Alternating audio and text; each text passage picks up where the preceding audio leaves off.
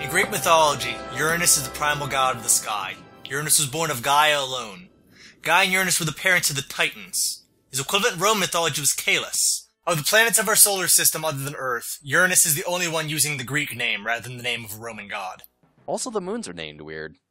They're named after characters from Shakespeare and Alexander Pope. What's up with that? I don't know what's up with that.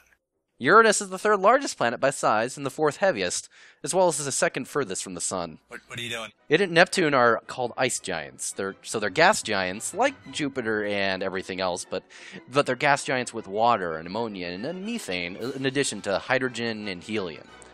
Uranus has a weak magnetosphere, a ring system, and many, many, many moons. So are you talking about space and our fish LP? Uranus is perhaps most unique for its strange axial rotation. All other planets rotate in the same plane as their motion, following their motion around the sun.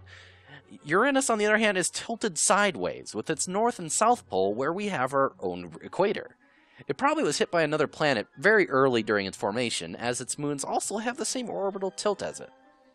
The winds of Uranus can reach 250 meters per second. That's 560 miles per hour. And the planet is almost featureless, unlike Jupiter. Uranus also has a very small iron core deep within its water and ammonia. Are you showing pictures of Uranus right now? Boiling sea. Its magnetic field is also kind of weird, in that it's tilted, but it's not tilted the same as everything else. It's kind of got like this weird special tilt. There better not be music playing. 56 degrees, and what a weird planet. But